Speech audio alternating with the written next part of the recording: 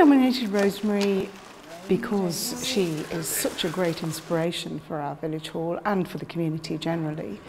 She's really, really supportive. She has some great ideas. Okay, good evening everybody. Lovely to see you all. Lovely crowd. And we've had a brilliant summer. The village hall we nearly lost several years ago, but the strength of feeling within the area was that we would try very hard to maintain it, which we have done. My reward is seeing everybody else come along to our events. What looks lovely? Who made it? We made it at our apple tea time last Saturday. Enjoying themselves, sitting, talking, getting out of their homes, particularly in the winter.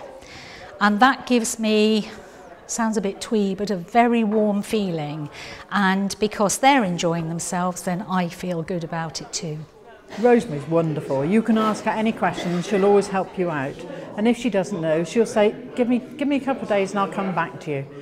She's lovely. She's introduced us to so many people and she's just always there. She said, you know, I'm at the end of the phone if you need me, you've got any queries or just want to chat. And she's a lovely lady. Very flattered, but very humbled because, as everyone knows, you only get back from something what you put in. And also, it's not just me. There's an army of people here at this village hall and in every village hall and every village in the country that volunteers and makes a difference. She's full of ideas and full of spirit, and you get on with her so well. It's fantastic. She's a great lady. Yeah, she really is.